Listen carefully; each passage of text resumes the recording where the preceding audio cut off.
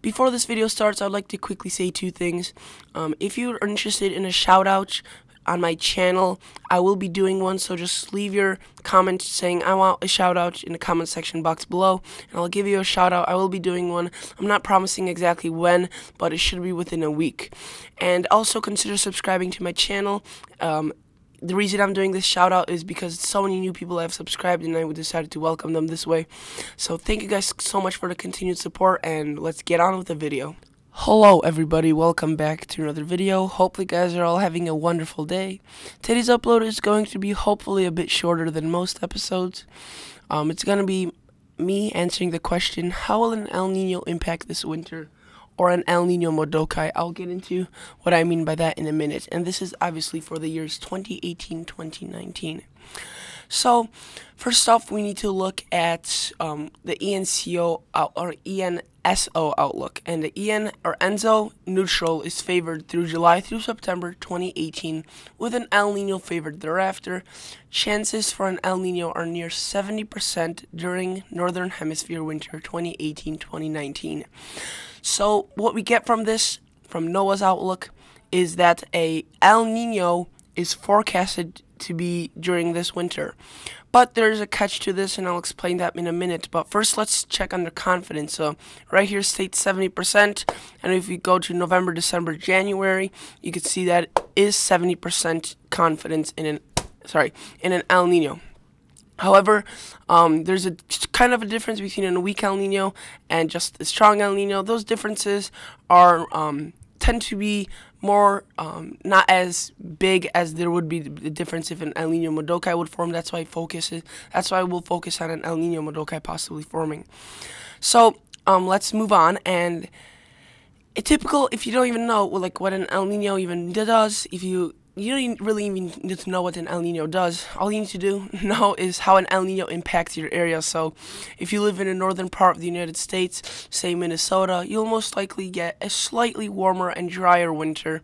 And if you live in the south, you'll get a wetter and cooler. So yes, that would mean more snow in the south compared to average, but that does not mean the south would get more snow than the north. It would just mean that based on average, the north would see below average and the south would see above average in terms of snow. So this is how an El Nino typical pattern looks like. However, earlier I was mentioning that there's a catch to this, and what I meant by that is in the sea surface temperatures. So if you don't know where even an El Nino comes from, an El Nino is measured basically the waters in the equatorial Pacific Ocean off the coast of South America. And these waters, depending on how above average they are, determine how strong the El Nino, and their placement also determines what type of El Nino. So you could see during an SST during El Ninos looks something like this. So sea surface temperatures, and you see the red, that is much above average, and you could see that going from the whole Pacific Ocean, and you were from Oceania all the way to South America. You can see these waters are more eastern based during an El Nino. However, during an El Nino Modoki, you could see that the waters are more central based, and it's just not as profound here by the coast. There's some cooler conditions by the coast, warmer conditions in the center, and then cooler conditions in the west. But you may be wondering, how is this not a La Nina? Well, there's just not cool enough temperatures to qualify this as a La Nina. It's considered a weak El Nino if an El Nino Modoki forms, but it's a different type of El Nino, if that makes any sense. So you may be wondering, why am I assuming that this year we might see an El Nino Modoki? Well, based on a couple of other people's opinions, meteorologists' opinions, some patterns. The main factor what I like to look at are obviously this current sea surface temperatures, if the El Nino Modoki is determined based off SSTs. So this is what it looks like currently, and as you can see, it's in a disarray here down here. There's some signs of a La Nina. You can see that's just like it's just a mess at this point. And yes, I know this would change, and this will definitely start getting warmer, and it has been getting warmer for the past couple of weeks, but at this point, what I want you guys to take away from this is not that an El Nino Modoki will be forming, because this is how it looks like right now. It's just that we have an equal chance of an El Nino Modoki forming as we do an El Nino.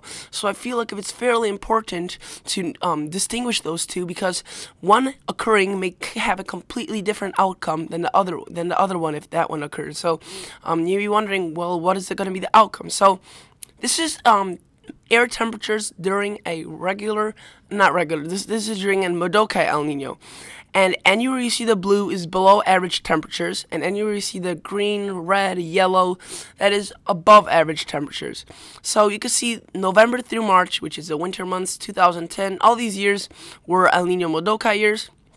And you could see that much of the country was below average, especially parts of the southeast, but parts of the northwest were a bit above average, but again, nothing too terribly above average. And now, if we were to compare this to a regular old El Nino, you can see it's a lot different. There are definitely a lot of differences in this.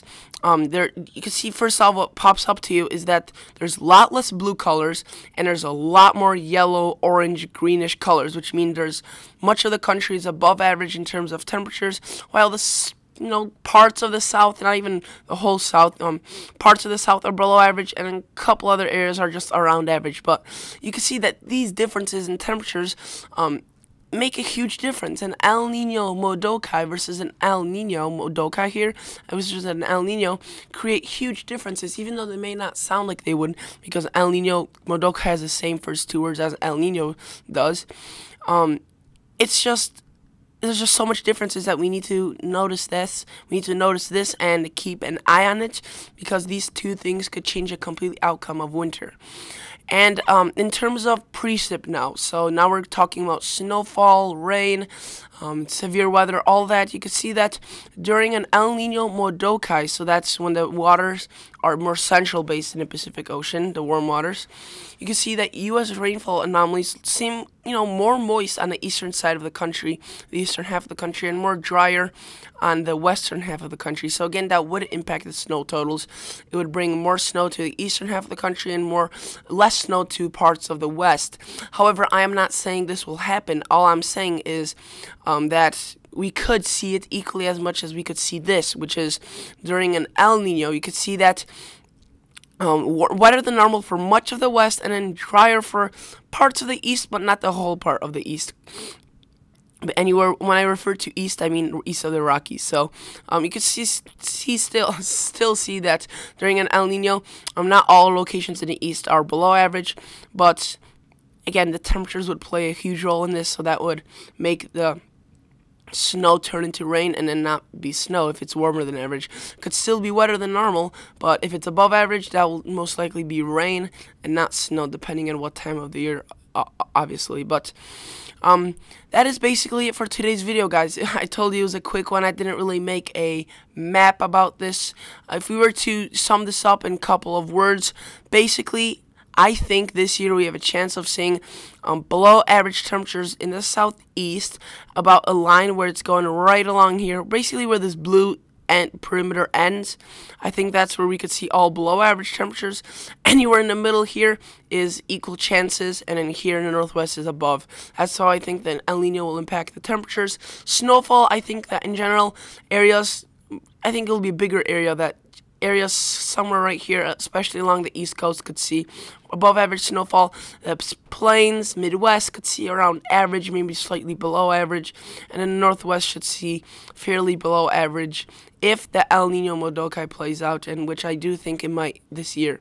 If the El Nino plays out, which we saw earlier, El Nino looks something like this, I do think that the southeast will be in I think just the southeast will be around average. The east coast during an El Nino Modoki would also be below average in temperatures, but during an El Nino would be above, so that would cut down on the snowfall for the east coast. The Midwest would be below average in snowfall and above average in temps. Not necessarily below average in terms of precip, just snowfall, because again, if it's warmer and there's precip falling from the sky, it could still fall as rain and count as precip, but not as snowfall. And then you can see, obviously, during an El Nino, there are some parts of the country that are cooler. That tends to be the south, so maybe parts of the central, southern United States could see a cooler. I think the best bet for a cold winter this year will be states like Oklahoma, Arkansas, Mississippi, Alabama, Georgia, possibly Tennessee, South Carolina, Florida, Louisiana, Texas, and maybe as far west as New Mexico. And those states, I have a fairly high confidence that they will be below average, whether an El Nino Modoki forms or an El Nino. And then the Northwest, either way, I think should be above average in terms of temperatures and below average in terms of snowfall. So that is another place I'm fairly confident being the Northwest above average in terms of temperatures. So guys, that is basically it for today's video. Hopefully you guys all enjoyed. Hopefully you learned something new. And consider subscribing to my channel. Consider liking the video. It really helps out a lot. I've been recently getting a lot of subscribers, and I'd like to thank you guys so much for that. So thanks for watching. I'll catch you guys all in the next episode.